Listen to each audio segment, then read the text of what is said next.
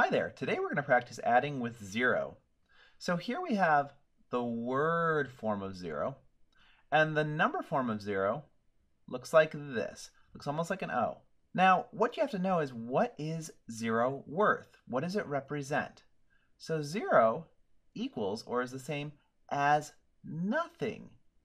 It doesn't have an amount. So this makes working with zero a lot of fun.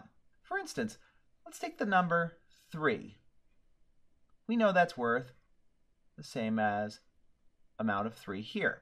So if 3 and we add 0 to it, if we add nothing to this number, we still have the number we started with, 1, 2, 3. So 3 plus 0 equals 3. So adding with 0 is really, really exciting. So anything you add to 0, you get the number that you started with. Let's take a look at another. So let's try the larger number now. If I ask you 17 and we add 0 to it, what's the number that we're going to have? Remember, 0 is worth nothing. So 17 plus nothing, you're right, you're going to have the number you started with, or 17. Pat yourself on the back if you said 17. Let's do one more of these. So let's start with another number now. So we're going to start with 0. And I want you to add 23.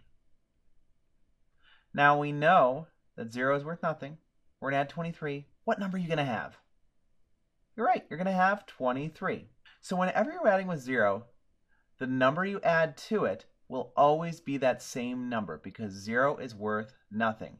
It's always fun, and it's an easy one that you can learn very quickly. So get out there. Practice adding those zeros. Remember, you're always going to have the same number you started with. Done great today. Can't wait to talk to you more about math soon.